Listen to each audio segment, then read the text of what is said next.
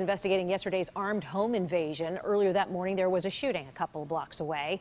But starting next week, it will not be the Green Acres Police Department investigating these types of crimes in this particular jurisdiction. It will, in fact, be the Palm Beach County Sheriff's Office. The Now's Alyssa Hyman joining us from what is still the Green Acres Police Department at this moment, at least for now anyway. Alyssa, what can you share?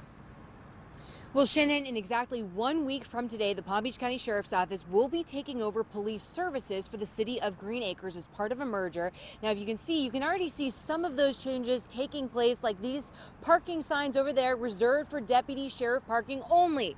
Now, starting Monday, that's when you should see the officers move into those green uniforms and those green cars for PBSO. The city council approved the merger back in August with a 4-to-1 vote. Now, according to the city, all but 2 employees were rehired with the sheriff's office. They've already gone through the necessary training with PBSO, and over the next week, they will just be working on some of those technical changes like the 911 calling systems and the computer systems.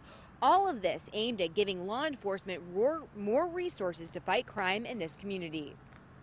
Our city could really never afford the resources that the infrastructure of the Sheriff's Department has. And I'm not just talking about canine units and traffic control, but all the resources, the infrastructure.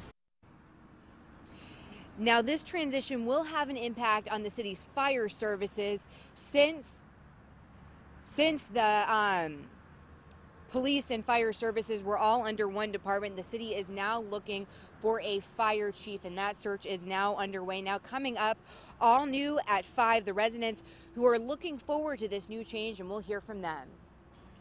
Alyssa Hyman for us this afternoon. Appreciate the coverage.